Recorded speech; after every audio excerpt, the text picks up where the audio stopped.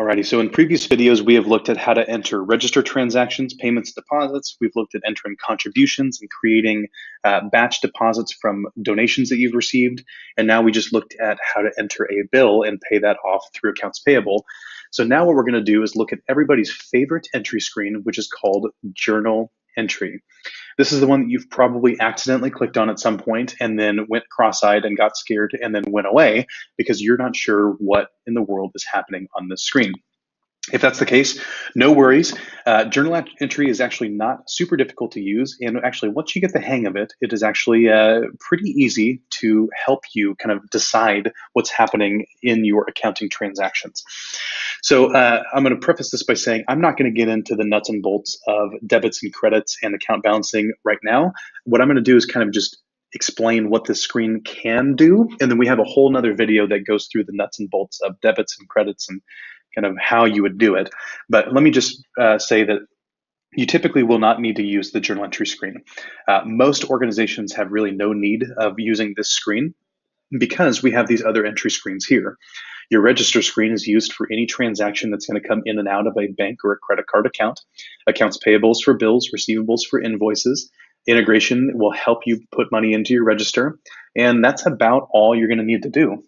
So journal entry is then left for kind of nuanced type things and or correction type entries. So for instance, if you have a transaction that does not impact the bank account or is a bill or is a receivable, you would then enter that in the journal entry screen. So one of the most common examples is something like depreciation. You have a fixed asset account that needs to be depreciated over time. So you need to hit the accumulated depreciation account and depreciation expense. Neither of those they're not bank accounts, it's not a bill, it's not anything, it's just simply an accounting entry that is required to keep your accounting data up to date. But it's weird, it's just kind of a one-off one. So that's what a journal entry would be used for.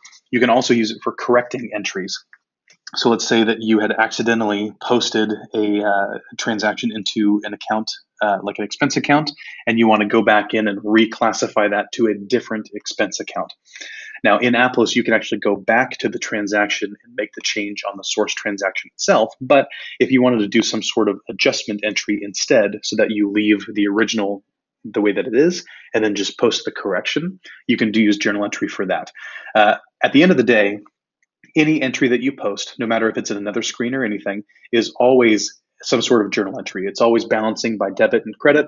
It's just whether or not we kind of make that front and center on the entry screen itself. So it's all in balance. Don't worry about that, you accountants out there. Every entry that you put into Aplos is essentially a balanced journal entry, but this journal entry specific screen is just kind of used for one-off things. So again, there's a whole other video that goes through that in detail and shows you how to work the debits and credits. But for right now, we'll just kind of end there, and I'll mention a couple of other things that you can do on this screen. You can enter a journal entry, so that's going to be your entry screen here. You can also do a fund transfer. So if you wanted to take money from one fund to the other, you can post that there. Again, the cash is not changing. There's no bill. All you're doing is basically saying, I'm taking $100 from fund A to fund B. That's where you can do that type of transfer. You can also import payroll from one of these systems listed here, or you can import journal entries using a template that you can download there. Just keep in mind that this template has to be followed exactly, and it's got to balance by debit and credit, and also debit and credit by fund. But again, we can help do that for you and or coach you through that when needed. But that is the journal entry screen.